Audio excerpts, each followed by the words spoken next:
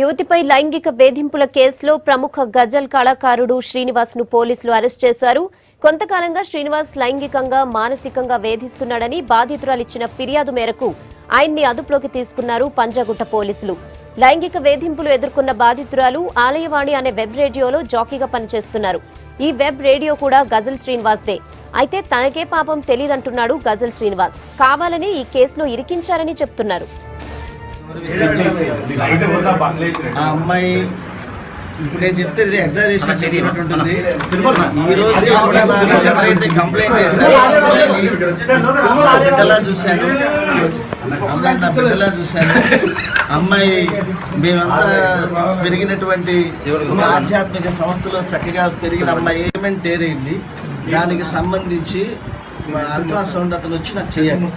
ఆ రోజు నేను ఆఫీసులో ఉన్నప్పుడు అమ్మాయి తను వచ్చి సార్ నేను ఇంతకుముందు నేను ఇలాగా రాకపోతే నేను యాక్చువల్గా మా పనిచేసే అతను మా ఇంట్లో చేస్తుంటే తను ఏమందంటే శ్రీనివాస్ గారు నేను మీరు భోజనం చేస్తుంటే అంది. శ్రీనివాస్ గారు కొంతకాలంగా శ్రీనివాస్ లైంగికంగా మానసికంగా వేధిస్తున్నాడని బాధితురాలు ఇచ్చిన ఫిర్యాదు మేరకు ఆయన్ని అదుపులోకి తీసుకున్నారు పంజాగుట్ట పోలీసులు.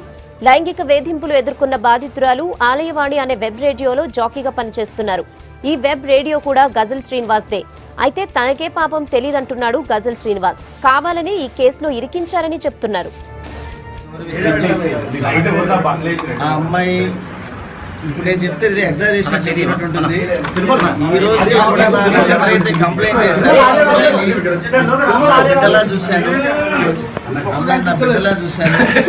అమ్మాయి మేమంతా పెరిగినటువంటి ఆధ్యాత్మిక సంస్థలో చక్కగా పెరిగిన అమ్మాయి ఏమెంట్ ఏరైంది. దానికి సంబంధించి అల్ట్రాసౌండ్ అతను వచ్చి నాకు చేయాలి.